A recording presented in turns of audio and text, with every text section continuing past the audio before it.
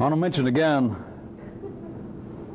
a description that I have used for a long time. And it's not hard for you to memorize or to remember the description and the terms I use. But the importance of it is at the heart of all observable life in the 3D world. And the way I have explained it, the terms I have used most recently, is simply this, that everybody has a partner. I'm going to try and point out to you how the partnership runs all the way from the upper circuits, all the way from what seems to be one's individual consciousness, down into one's apparent mortal feelings, then down into what would apparently be a rather direct and pristine operations of the body. And yet, if you have got consciousness, as you should be able to see easily, you have got to have more than a single sampling. The senses themselves, nothing that seems to be uniquely human would operate unless you have got at least binary sampling. You couldn't hear if all you ever heard was one tone. You could not see if all you ever saw was one sight, one wavelength. You would not know what colors were if all you'd ever seen was one color. It wouldn't matter which color, but if you'd only seen one color, you wouldn't know what colors were. If you'd only tasted one thing, you wouldn't know what taste was. Literally. You couldn't discuss taste. You couldn't be conscious of taste. Nobody could describe taste to you unless you had had at least what? 2 tasties. But back to the beginning, the jump-off point that I want you to see, that's been the basis of much human discussion, philosophy, theory throughout the ages, called all kinds of things, all the way from religious terminology to Freudian. I like my description for the time being. Of course, I always do. But I think that you should. And that is literally that everybody has a partner. Now to begin with, and maybe to end with, but at least to begin with, ignore any such questions as the partnership may immediately put forth, such as, what's the significance of that?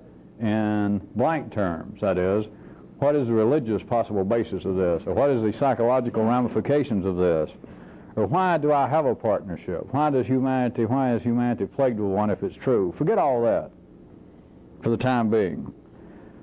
What you've got to see is that you and everyone has a partnership. Now notice I don't use terms, although I mean a lot more anyway, but I don't use any term that has a preface or a modifier that would apparently be negative or positive. But all the ones in the past have been negative, such as an unconscious or a subconscious, which they're trying to point in the same general direction. Or in other times to talk about evil spirits as being that other side of humanity, the dark side, the hidden side. Look at it this way, it's a partnership. You were born into a partnership arrangement. Now that term by itself doesn't tell you anything. You don't know whether, if we were speaking business-wise, whether it's a successful partnership, whether the partners are getting along, or whether it has reached the point that all partnerships, I would suggest you, reach out in the ordinary world back in the city. They become a trying marriage. But just to hear the term partnership, it should be a non-conditional term. You don't know. But you indeed are in a partnership. There is nothing in human consciousness in anybody that can say and mean it. That can say, and it's based upon anything approaching objective reality in the 3D world, that can say, I, and I alone. Or me alone. There is nothing in human consciousness that can do that, which I would suggest to you along the way can be seen as the source for a cornucopia of misstatements, misnomers, ills, suspicions. But there is nothing in consciousness the way it is, in you or in anybody, that can say I and mean it, or can say me, which when you begin to hear it is one of the things that is rather sad in an objective way, which is not really ordinarily sad, but it's to hear people proclaim themselves, to walk into the forum at the blue line level and announce, I am so-and-so. Of course, the first sadness, and it's more than this, it's It's the first to finally hear yourself somewhere giving this, yeah, that's the kind of guy I am. It is not sincere. You can be as sincere as you want to, but it is not sincere with any integrity. That is, there is no soundness to it. There is no wholeness to it. It is like a little weak voice, like a little kid whistling in the dark. But it can be a grown man, grown woman. But all things such as this seem worse for men. Well, they don't have as much going for them on the surface. But it's for someone to say, yes, that's the kind of person I am, or this is the kind of shit up with which I shall not put. I'll put my foot down. All you got is one, at the very best, here's what you got. It's a partnership, and one of them is on the phone. But that's an old joke, if you don't know it, amongst business people of a certain ilk. The old, used to be called the old Smith and Jones. When you'd call up and you'd say, is this Smith and Jones business? And the guy'd say, yeah. And they say, well, listen, I'm such and such supplier, and I want to speak to you about the overdue bill. And the guy at the other end says, well, I'm sorry, I'm Jones. It's my partner Smith that takes care of the bills, and he's out of town. That is what you're faced with ordinary people, except they're not aware of it. It is a partnership, and all you got at best, is one partner. Is right then is on the phone, and he's saying, well, we don't owe you any money. Money? We don't need money.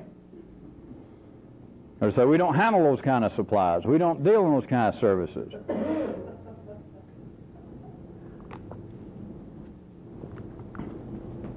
You simply have got to feel that it is no huge undertaking. The biggest amount of the endeavor is for me to wean you from your past ideas about that I'm surely talking about the unconscious, and I just don't want to be aligned with the Freudian school of thought.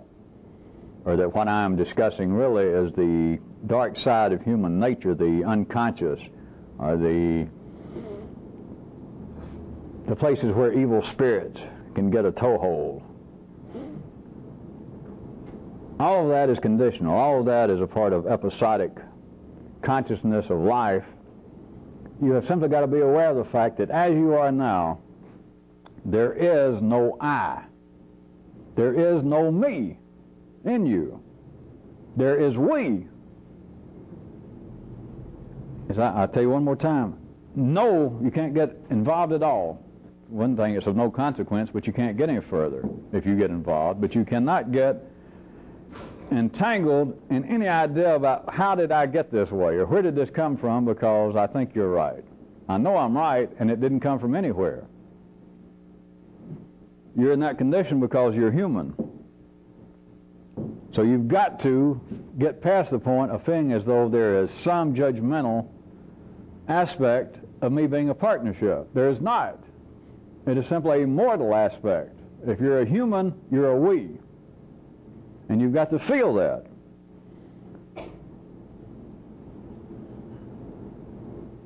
Now I want to talk a little more specifically about the partnership. The partnership is not only the nature of what seems to be one's individual consciousness, that is a we instead of a me or instead of an I. With 3D consciousness, everything is apparently in a partnership arrangement. Now this is not the end of the story, and this does not mean that this is all I see or all that you can see. But if all you have is 3D consciousness, that is all you can see. But right now, you don't even see that. But there is a partnership arrangement everywhere. I want to use some of what I had already brought up in the last several meetings.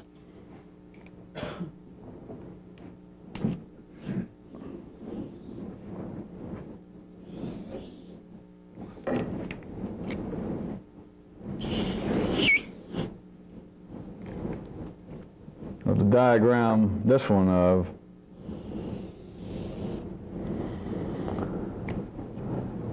man, the complex nexus of circuitry. And you remember what I was calling the blue line last time, the forum. What apparently is an individual's own personality, what he normally calls I. It's where east meets west. It's where the apparent past meets the present. It's where one apparently has become civilized. But I want to point out a partnership outside of just the general realm of one's apparent consciousness. There is a partnership arrangement in anything of which you can be conscious at the ordinary level. There is a partnership there, a partnership arrangement between the lower, older circuitry and the younger, upper circuitry. A partnership. The partnership, to speak of it artificially in isolation, the partnership is no more aware of itself than you presently are of your own arrangement. Although, once I call it a partnership, you can, as many of you would say, well, yeah, I know what you mean. I've never heard that term. You just stick that term on it, but you're just simply talking about conscious thought and unconscious thought. So I was aware of that before I met you. I'm telling you that that is not the limit of it, and it's not even the best approach. It does not begin to cover what I'm speaking of. And in that same sense, the circuitries themselves, if they could be isolated and spoken to and spoken of as separate entities, if they could, and if the lower, older circuits could verbalize, and I tried to speak to your lower circuits, and so are you aware of the fact that you're in a partnership? It's no longer, you're not in a possum. You're not in a bobcat or a pig. You're in an organism, a greater collection of cells that has operations that are far removed from what's going on with you. And if the lower circuits could talk, they would say something like, you know, I knew something funny was going on somewhere. Now, if we move to the upper circuits, the younger ones, and tell them that, they are certainly going to say, yeah, here, tell me something new. And there would be, of course, the ones that in our time, in our spot on life's body, would probably say, well, yeah, you're talking about unconscious motivations. But now to stop this artificial isolation of those two, taken in toto, taken together, they do not feel, they are not conscious in any way of them being in a partnership.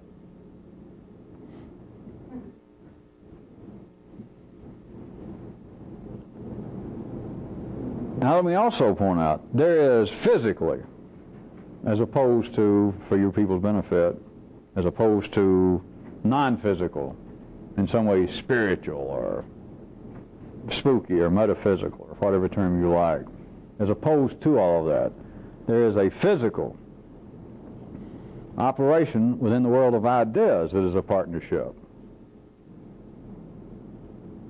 No? Well, the world of ideas, what's the whole point of the world of ideas? Let's define the what? The truth. The truth has a partner. Truth's got to have a partner.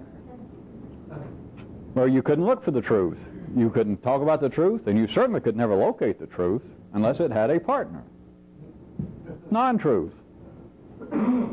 But is there anything in the yellow circuits, is there anything in your intellect that would tell you that the false is in a partnership with the true? Not a partnership. They're in some way, they're anathema to one another. They are antipodal. But it is a partnership. It is always a partnership. And if you went into the middle area, if you go into what apparently is man's feelings, the blue circuit area, you're dealing again with a physical partnership. What's the whole point of feelings? Well, so that you can pursue what you like. So let's say that the height of feeling is I like, in the same way that the height of thought in the yellow circuit would be the truth. What is the partnership of I like? I don't like. They're not in opposition. It is a partnership. Apparently one is on the phone at any given time. Well, yeah, this is Smith & Jones, but you need my partner. He takes care of all returns. Any complaints you got, you're going to have to talk to him, and he's in Milwaukee this weekend. Please call back.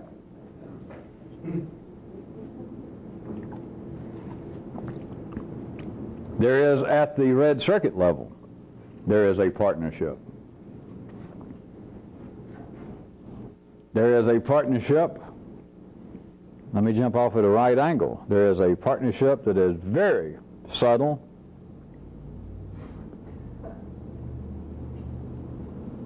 It permeates everything, and that is the partnership in humans between thinking of action and action. The only two possibilities for a human. These two possibilities apparently make a human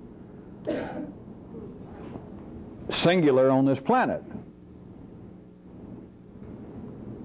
That in response to what seems to be out there, the human can not only act, which he's got in common with anything else that moves, he can think of acting as opposed to acting.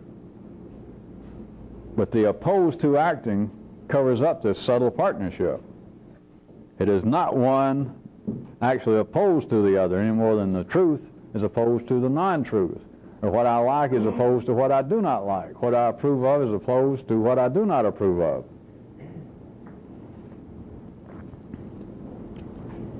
There is a partnership between the dominant and the submissive. Not a struggle, not a fight. That's why, whether you like it or not, I continue to use the term dance. It is not two attitudes, two kinds of people, two forces being in opposition to one another. It is a partnership.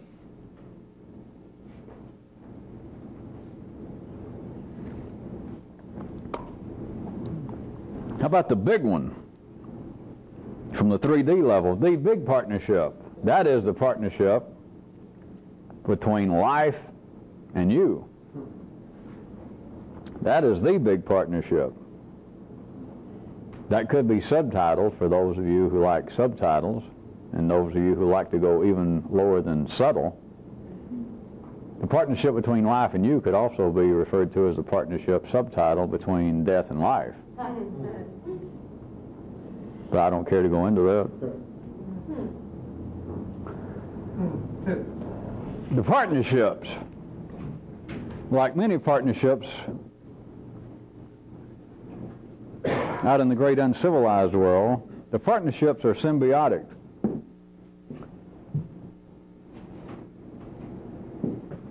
They're symbiotic without any connotation as to one being parasitical. It is a dual symbiotic, that there is no weighted benefit flowing unless you get into the big one between you and life. But that which seems to be on the lower levels I've mentioned, they are all symbiotic in the sense that it is an inescapable dance. Although one appears to be dancing backwards. I keep saying that. I assume everybody knows what I'm inferring. It seems to be the person who is following in a dance. That apparently somebody is leading in a dance. Historically, in our part of the world, it was a male who danced forward and a female danced backwards. They called it leading, and then somebody was following. But it's not like, I picked out dance. It's not as though in ordinary ballroom dancing that it's improv. Everybody knows the steps, and so you can't say that the male, whoever's dancing forward, was actually forcing the other person. See, it's not a struggle. The other person willfully comes out, and they simply know the step.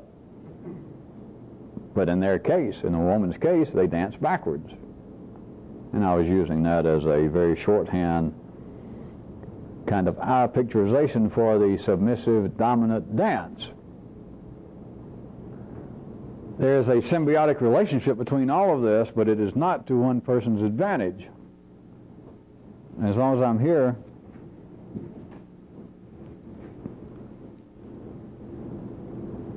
I want to point out another aspect of the submissive and dominant dance.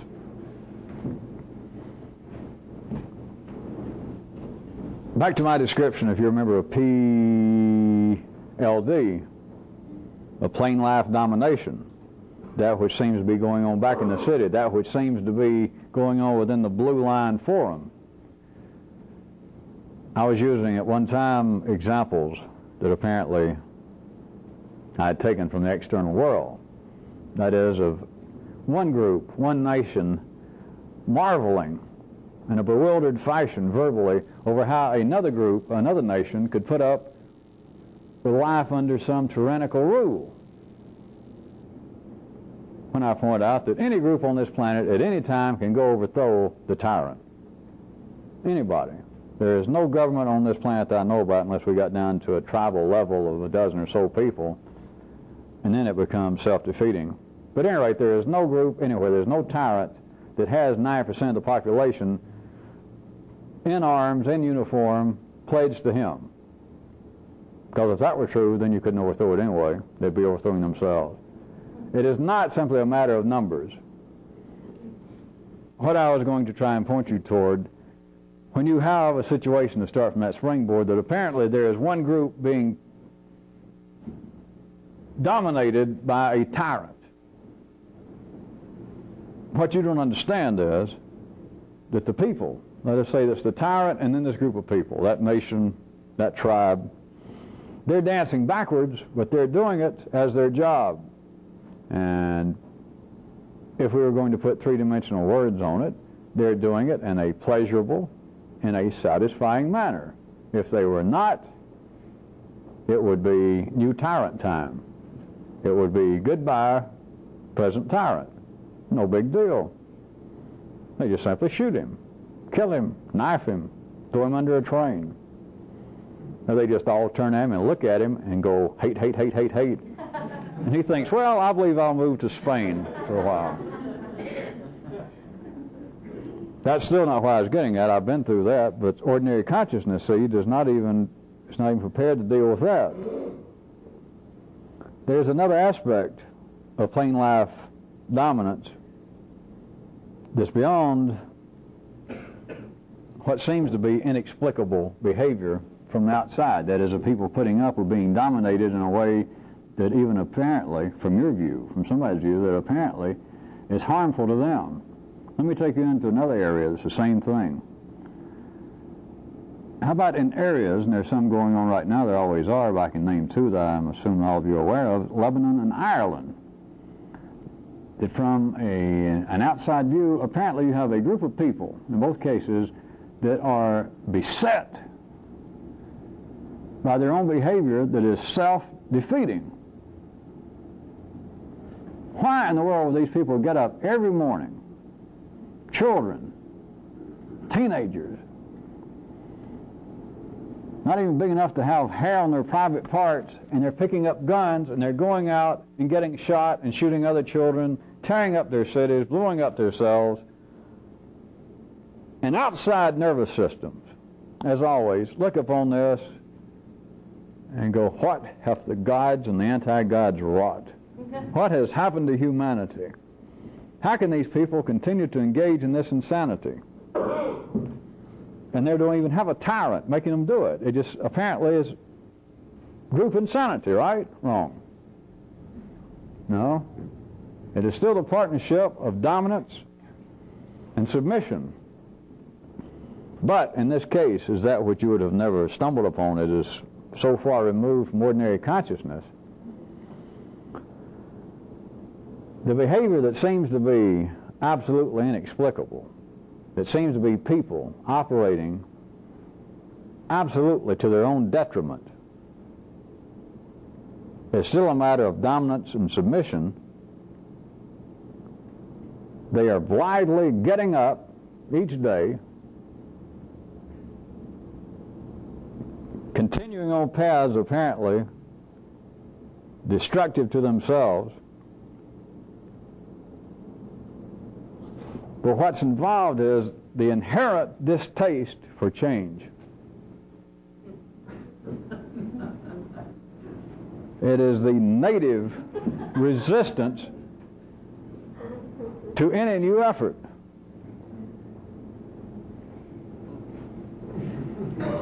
In the city, that wouldn't even rate being laughed at. It'd just be ignored. They have had years of getting up, going out and fighting their neighbors, blowing up their own houses, making bombs which they know they may blow themselves up. They don't know what they're doing. They put in a car to drive it across town. They get 2 blocks away and they blow themselves up. They blow up their uncle. They tear the city apart. And I'm telling you, this is not the only possible description, but here is one that reaches into the dominance inside the unseen partnership of human behavior, is they get up and do that because of the inherent distaste for any change whatsoever. But outside any particular forum, everybody else's behavior in the forum, if you're an outsider, appears to be bizarre.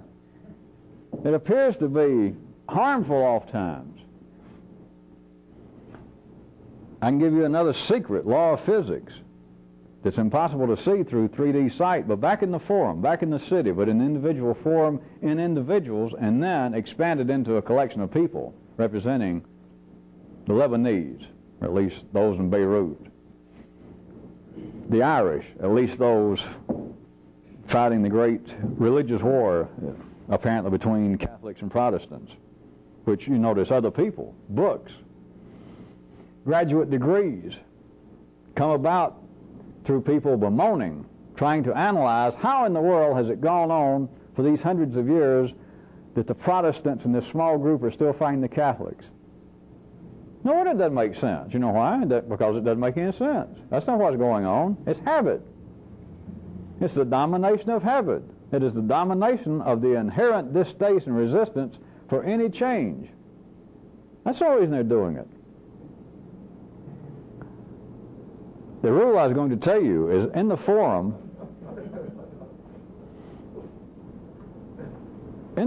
everything tends to remain as it is, no matter how bizarre, no matter how distasteful it may appear to an outside observer.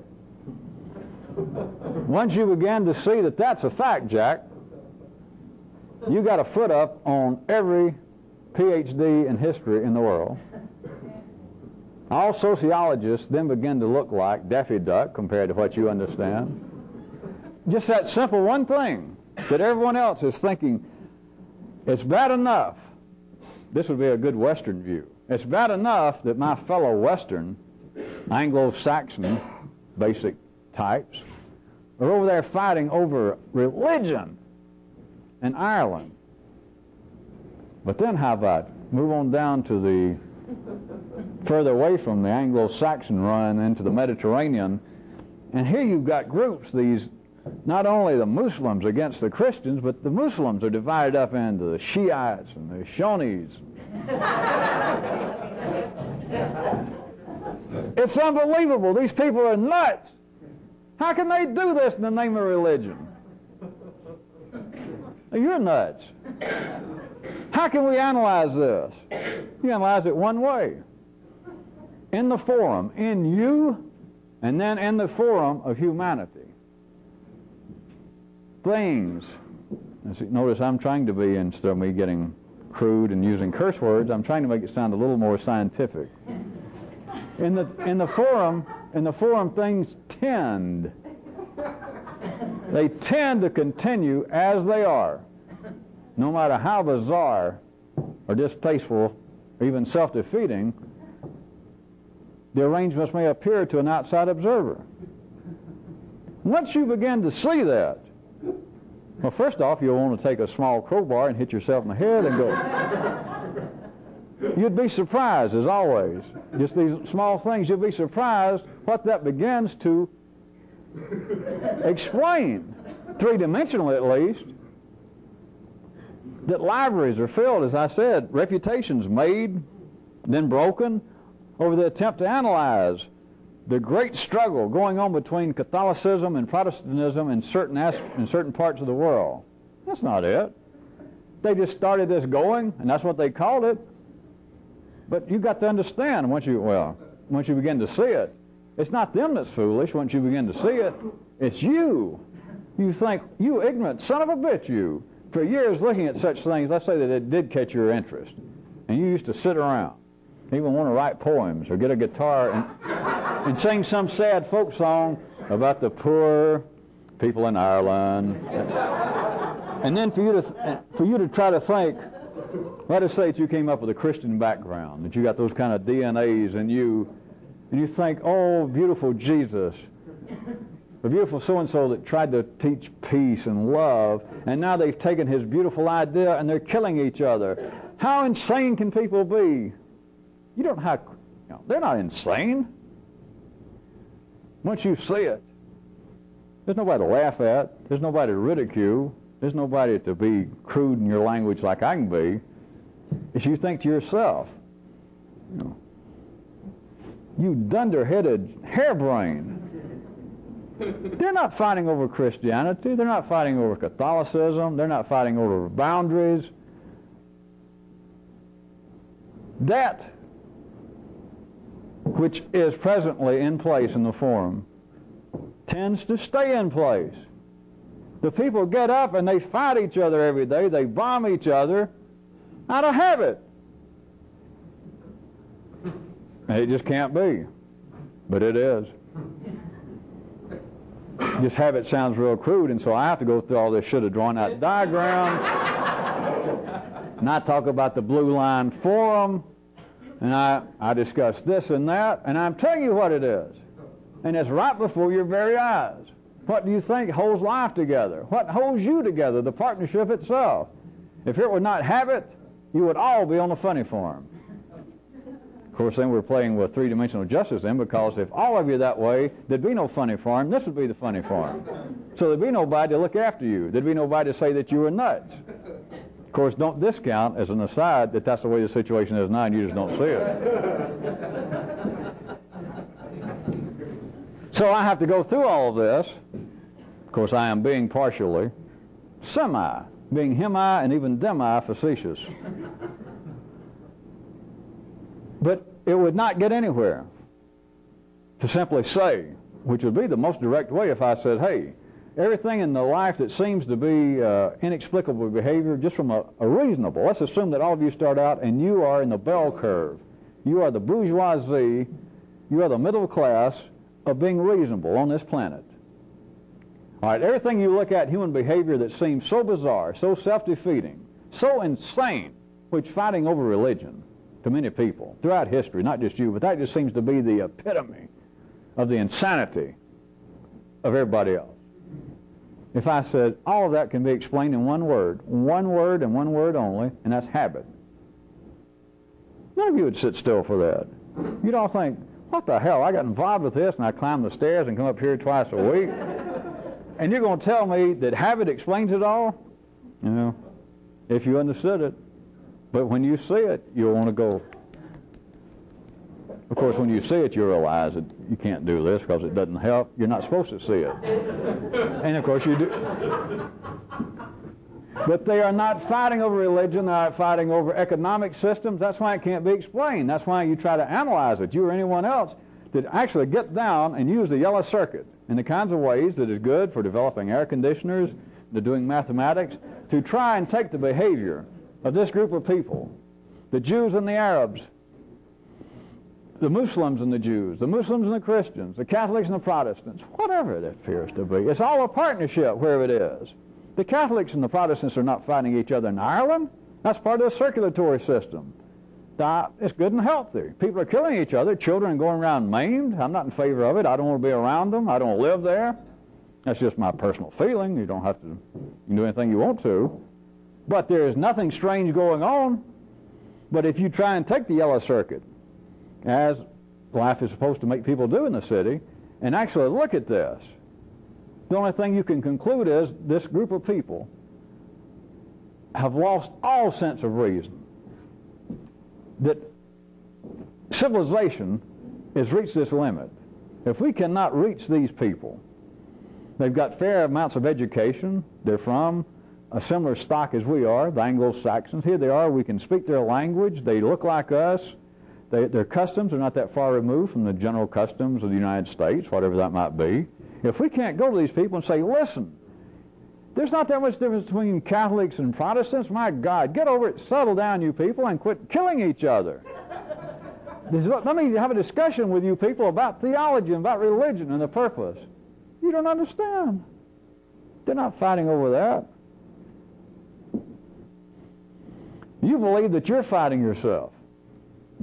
You feel as though that there is some degree in all of you that there is a battle going on, that there always has been. As far back as you can remember, it felt as though you were not only battling people out there, your parents, battling trying to grow up, battling their attitudes, battling your friends, but well, most people it seems to be their parents, which is simply more of the close power of the blood, but there's nothing strange about it. It's not psychological. It's not you wanting to go to bed with your mother or father. That's all irrelevant. It is simply the closer you are in the bloodline, the closer your DNA is together, you're sharing what it almost amounts to, a common organism, but it's you and these other people that apparently are separated by skin. That is, that you and your mother, you and your father are almost the same people. So you're not just dealing with a partnership. Look how bad you got it already, just you inside of you. But then when you've got at least two other people, and they got their own partnership, and in a sense they're all in you because they are, then that's what apparently is all these, what do they call them? Oh yeah, problems. Psychological problems. But at any rate, you have all felt as though there is a battle going on that is no different than what appears to be the certain unpleasantness going on in Northern Ireland, the certain conflicts going on in Beirut. No difference.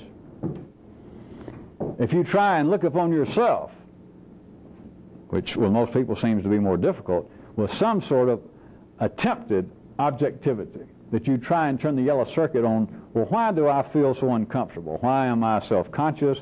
Why do I worry so much about my position? Why do I worry about what other people think of me? Why am I like that? There is no why. That's the same thing as trying to figure out why do the Protestants and the Catholics continue to kill themselves and little children and burn down their own neighborhoods? Why? There is no why. Not where you're looking. It's habit. Remember, I've given you much more complex and apparently more challenging, more escape-proof descriptions. Habit. Were it not for the habit of you, with you getting up every day and there still be this warfare going on, you would not know that you indeed were Beirut. You'd go in the mirror and look at yourself and you'd think, well, yesterday I was Lebanon. And now look at me. I look more like, am I Albania? Am I New Zealand? You would know what you were.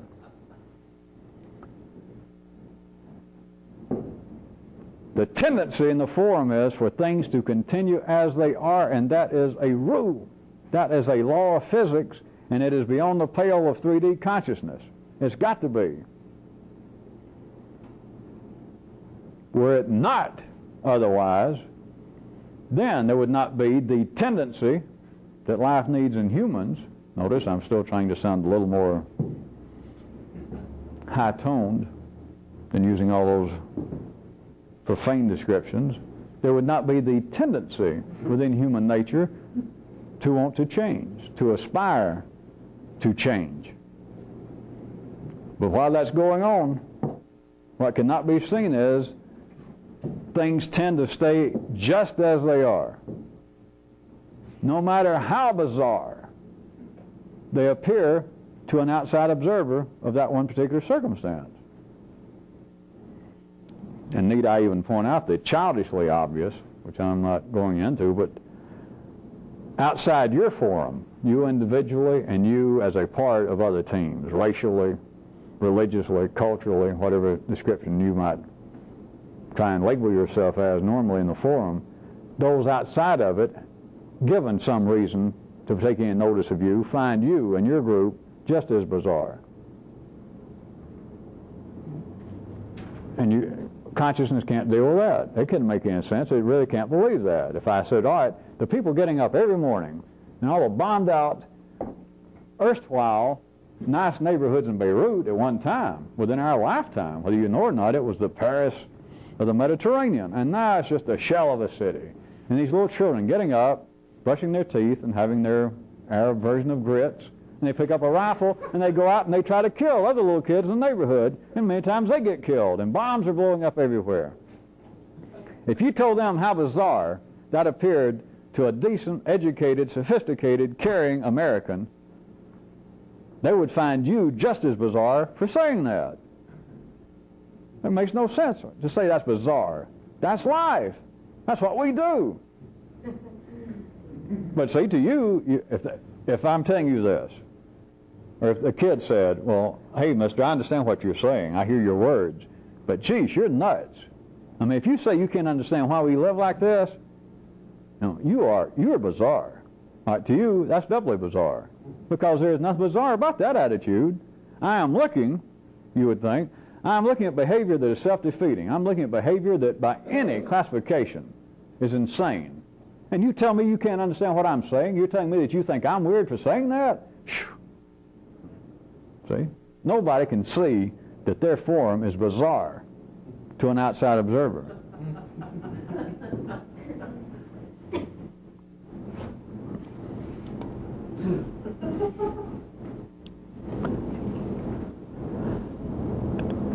A little more on the partnership.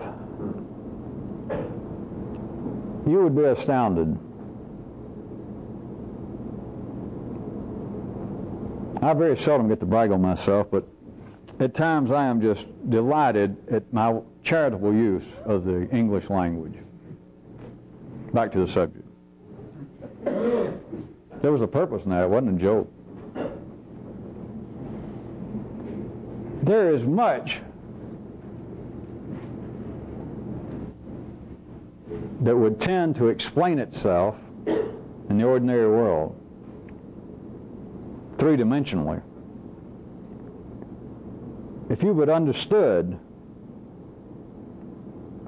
one of the basic partnerships I have already mentioned, that is, of the memories and the messages of the older lower circuits now in the verbal hands of these younger dudes and dudettes.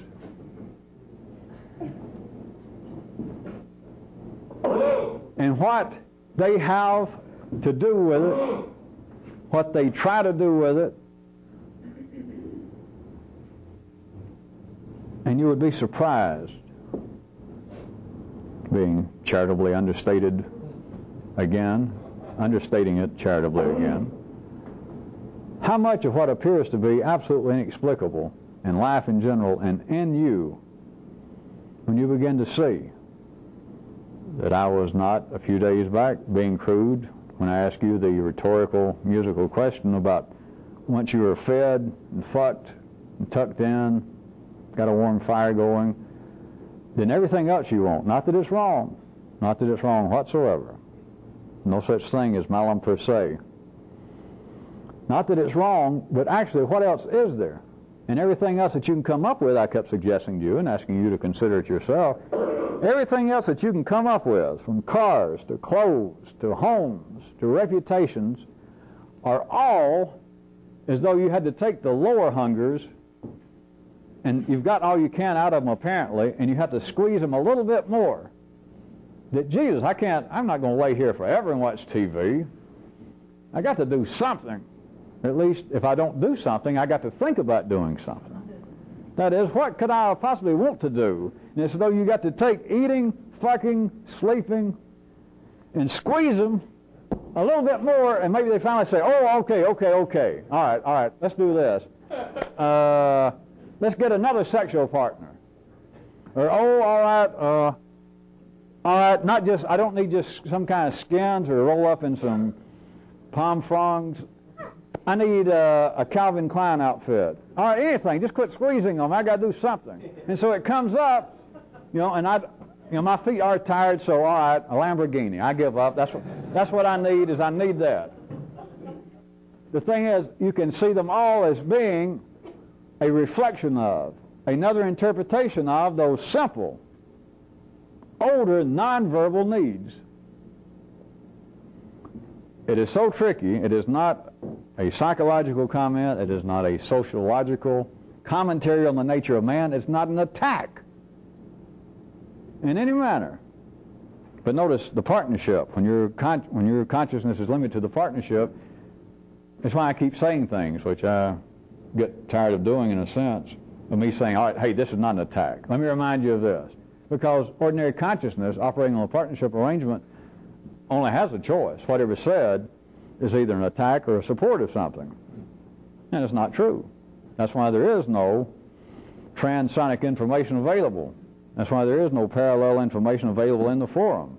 That is, there is no information that indeed, to fit human consciousness' own definition of objective, there is no objective information. Oh, there's some around, but you don't pay attention to it. That's the closest it is to objective to you. That is, any ordinary consciousness, not just you, but anything else, anything that you're conscious of, anything that you know, you can't be. Everybody knows what objective means, according to the dictionary. You got some personal feeling about it. The closest that any human has of objective knowledge of any kind would be me to say, all right, what's some things that you're not interested in? And we just ask a few things, get the needle point maybe, and you say, well, I basically know what it is. I think it's some kind of sewing that my grandmother used to do, but that's all I know. Now you're getting close to objective consciousness, and you say, well, what the hell good does that do me? I got no interest in it. In the forum, to have interest is to be biased. To be conscious is to be conscious in an episodic manner, and every episode has some feel to it.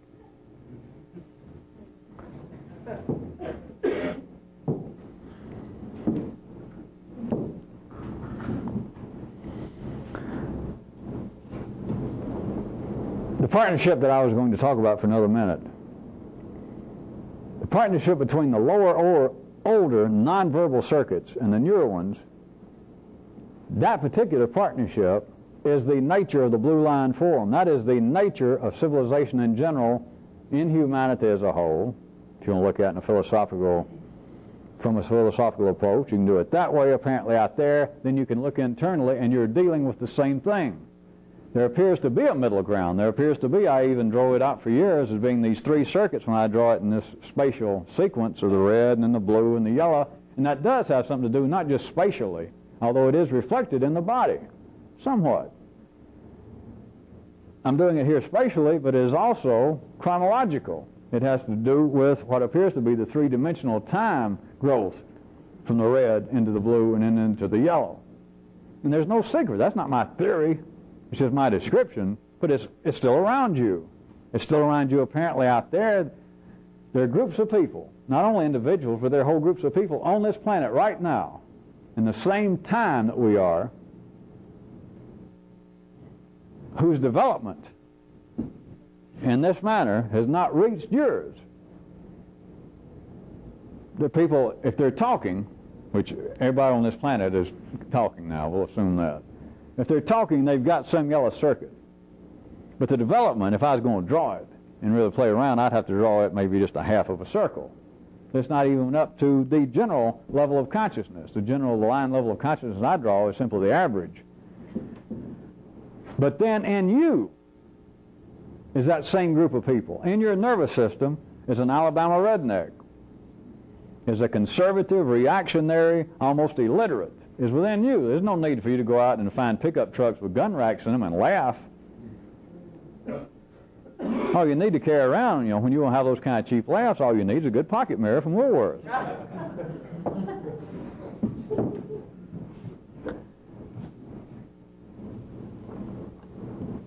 There is a partnership that evolves into a strange struggle that is completely misnamed. It is not seen by ordinary consciousness, and it is the memories, it is the messages from the older circuits, still necessary, still needed, but now they are in the hands, ultimately, of the yellow circuit, who must talk about them. And this produces many from a revolutionary view, from what you would perhaps now think of as an objective view, it produces many, let's call them at least bizarre conditions in life. One, as long as I'm here, back to a lot of people's favorite subject, there is one in particular. The lower circuits have a cellular knowledge of a particular thing that has never been verbalized to humanity in this way. They have a nonverbal awareness that amounts to a retro memory. They have an awareness that death is not the end of it for them. If it were, you wouldn't be alive. The cells live on. Your parents may be dead, but you do understand. I'm not being philosophical. You do understand that your parents are not completely dead. Or you'd be dead. Your parents' genes, part of them, are in you. There is a cellular memory that is nonverbal, and in the lower circuits, they know, they got a memory of it. It's an awareness that death is not the end of them. That death is not the end of them. If they were conscious, they would have to say death is not the end of life, if they were verbal.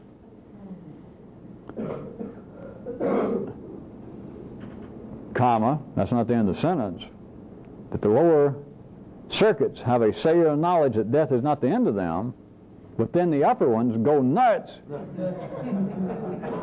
trying to make some use of this knowledge.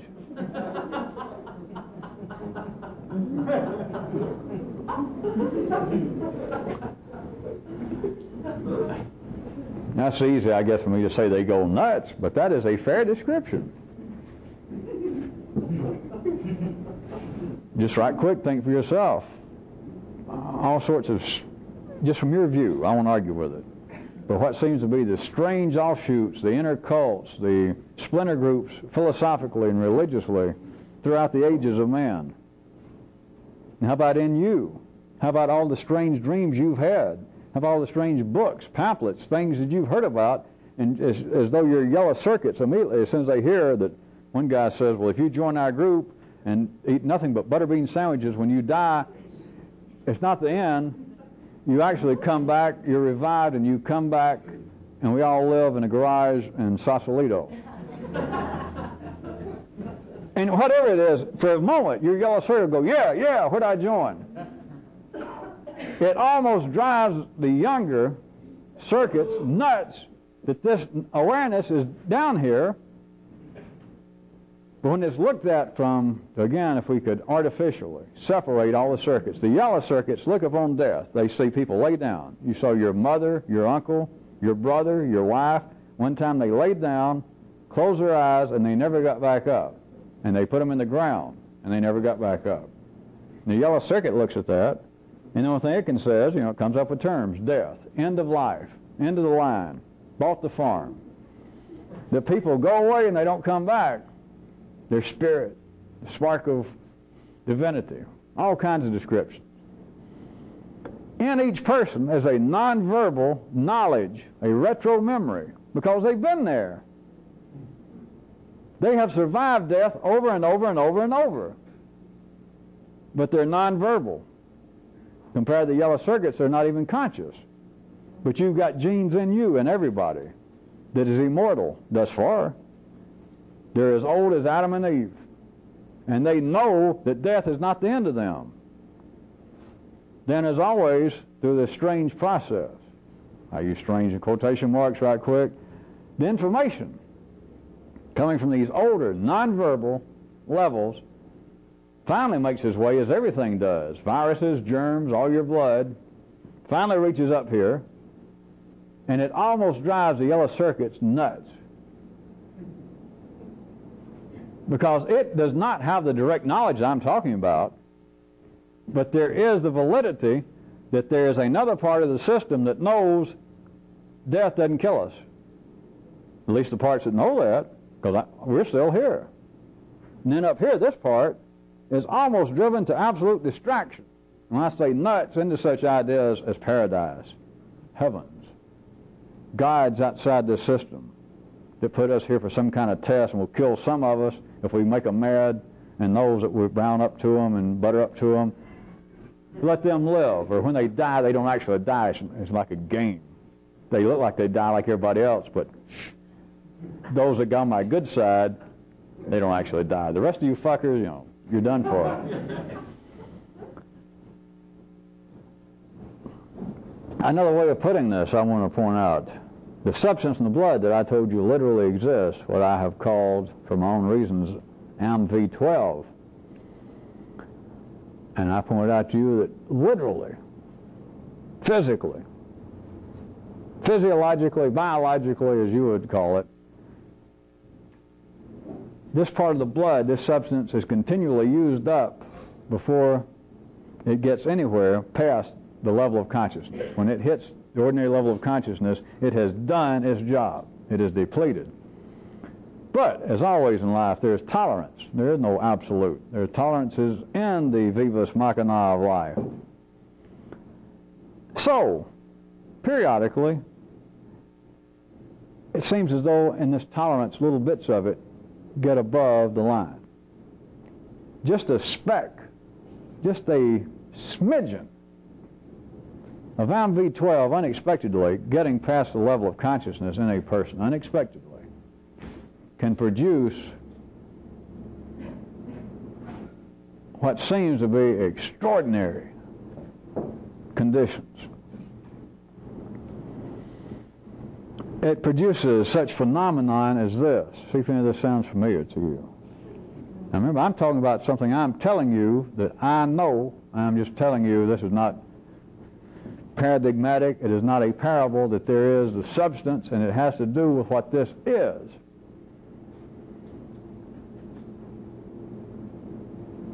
But, quote, accidentally, due to the tolerance, due to the looseness of life itself, that life is not a machinery, a piece of living machinery that is so tightly wound and constructed that it cannot move.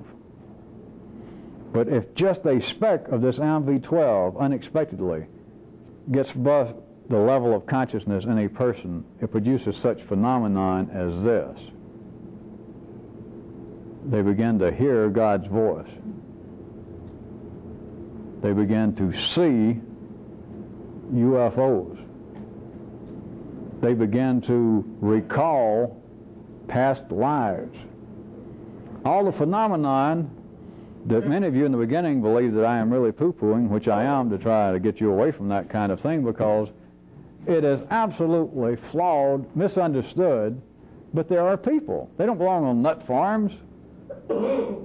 Not just to make it crude, I'm running out of time on this side of the tape. People that say they hear God's voice, people who say that they actually saw flying saucers, believe me. The people who say, I remember I've lived before, I remember I've lived before. Now, if they talk about it, you can forget getting anything out of people. They don't get anything out of it. Is the first thing you should realize that. They don't benefit from it because it's a kind of accident. But for them to say that sensually, that they actually heard the voice of God. They didn't see him necessarily, but they heard the voice talking to him. It's the AMV12. It makes things become sensually true. That is, it will permeate the senses, and they have nothing to attribute it to. And the most common one throughout the ages has always been what? The great fallback, the great line of defense, gods, spirits. And nowadays a variation, UFOs, people from another place. It's their own blood. It's their own nervous system. That's why nobody can ever find a UFO. The person that saw it, they saw it. Nobody else saw it. Or somebody that says, I heard the voice of God and he told me so-and-so. And other people go, very strange. We don't hear anything. Very strange. And really strange is, like I said, it's going, I assume all of you know, it's going through a revival now. Now they're calling it channeling, people believing that they can recall another life. The yellow circuit can't recall shit. And that's what makes it a waste of time. That's what makes it a sitting duck, laugh, for ridicule. For large parts of life's body, they go, boy, that's nuts. But the cells, your DNA, has had past lives. You were your mother. You were your father. You were your grandparents. And you start splitting up that kind of genetic tree. I'm not a mathematician, I forgot, but just go back 8 or 10 generations, and what are we talking about? Tens of thousands or tens of millions of people that are now alive through you in part. But not the genes that can talk. Any genes in you that can talk and say, I recall a past life, you know, tell that gene to shut the fuck up. You're dealing now with that aspect of the partnership in you that doesn't know anything. It's been talking to you forever. It talked to you about guides, and it talked to you about doing right, and it talked about you about love. You got to turn the tape over. I'm going to be turning the rest of this tape over to the paradigm people, except I did want to say one more thing. Not only has everyone got a partnership,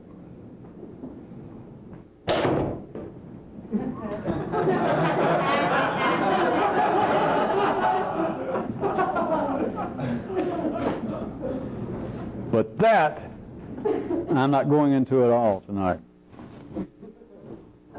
Plus, we didn't have room to put up there. It's not only has everyone got a twin, but life keeps him or her hidden. Someday, if I don't forget, we'll go into that. But I guess that's a good place to end.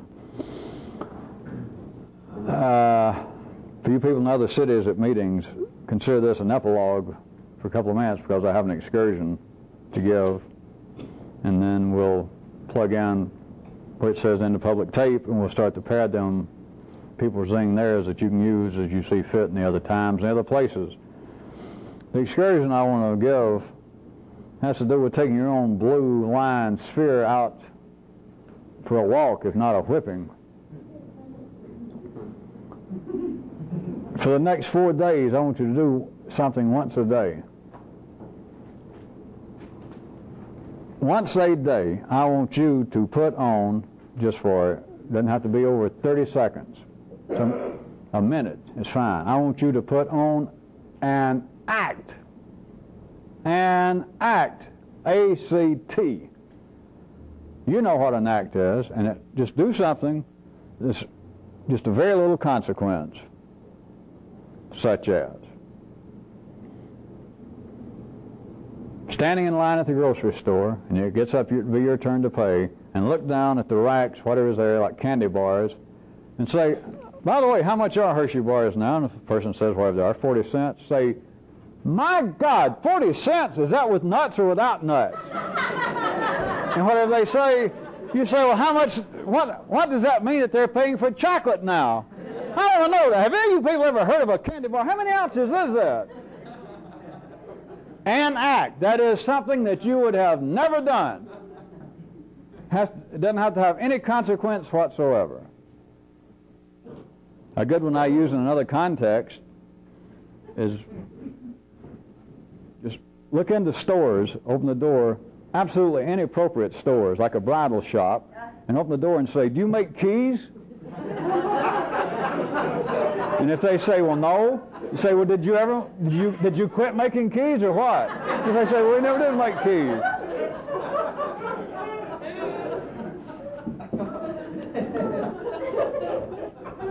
You know what an act is. You all hear me. Do it. Once a day, an act. But now I want you to put some passion, not just verbally, not just say something that you wouldn't have said. That does not qualify as an act. It has to have some apparent passion in it. It's not just for you to say, how much are candy bars now?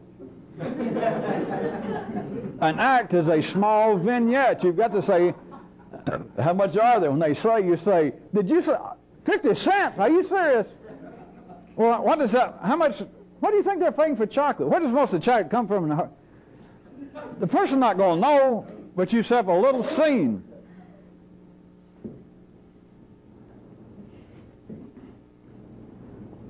One other thing I was going to talk about sometime, but it just pops up, and I might as well, it's another good time since we've rounded up some new people here and in other cities. Do you realize that everybody in the world, everybody, is subject to hero worship? Everybody. Except the real revolutionist. And he understands that back in the Forum, there are no colossal figures present, no matter what their title or whatever their costume is. But it is wired up in humanity. You can look at the idea of God as being the ultimate one. But no matter what you think about yourself personally within your partnership, one of you are the partner one, is completely smitten by hero worship. And the reason I bring it up is a lot more I could say in different ways.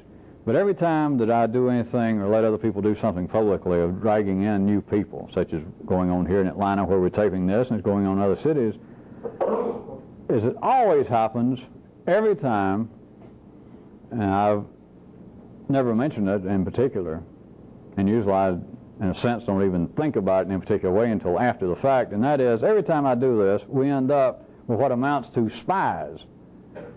And I thought of hero worship, and I was talking about something else tonight, and then here we are again. I got it going on in Atlanta, and it's going on in other cities, and the strange part is, and I say strange, those of you not involved with such things, you should find it interesting, and then those really involved should find it interesting, except they won't be able to hear it, but they ought to find it bizarre squared. Is I end up time and time again, people showing up wherever I am, in Atlanta here for the last few years, and people show up down here saying that they hitchhiked from Arizona, they crawled on their hands and knees from Oregon, or just to see me. If they heard about me or they read something I wrote, and it turns out that their, quote, teacher, some guru, sent them.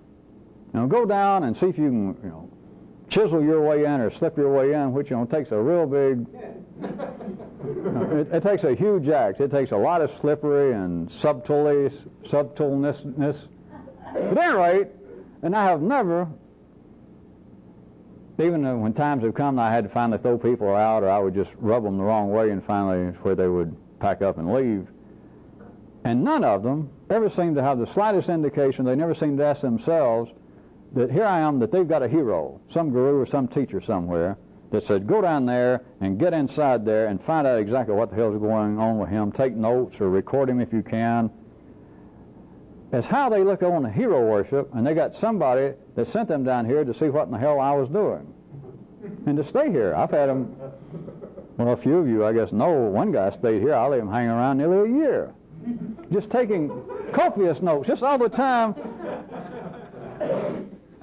And it never seemed to strike him as bizarre that I've got this guy. I guess it was I know it was a guy in this case. Some great guru sent me here to get, find what you're doing. And his hero worship is some guy that has to send a minion, a flunky, down and send back reports for him to go, or whatever he claims to be making of it. And how they could still engage in hero worship, or I'm going to learn something from somebody that does this.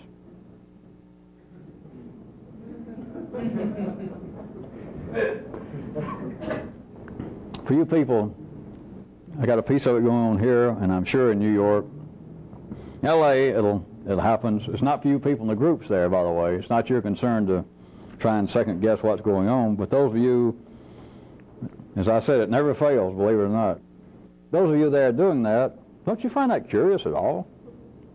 Even if I let you hang around or I don't appear to notice, don't you find it curious that somebody that you're engaged with hero worship, that you consider to be a leader or a teacher, sent you, get down there and become a spy over a nothing like me, or whoever it is, that that's your hero? If you still think that things back in the city, that things in the Blue Line Forum are reasonable, you don't know the definition. You don't know the picture of bizarre. Don't worry about the Christians and the Jews killing one another in Palestine, or the Muslims and the Christians. Look at you, taking pot shots at yourself every day.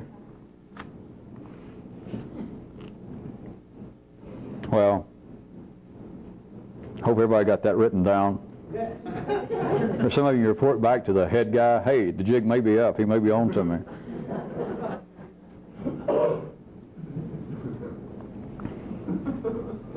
I don't know why the guy that sent you didn't realize that. I guess that was all the business. We ready to go with Paradigm? Yes. Run into public tape.